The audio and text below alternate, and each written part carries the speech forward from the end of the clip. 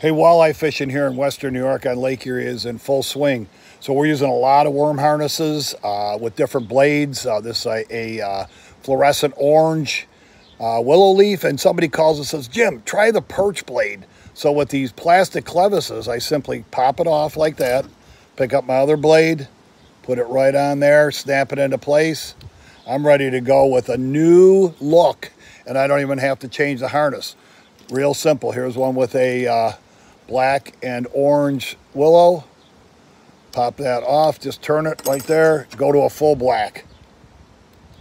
Pop it on there. I'm ready to go. I save myself a lot of time, a lot of money. Ready to go. Jen's Netcraft in Toledo, Ohio. They're great.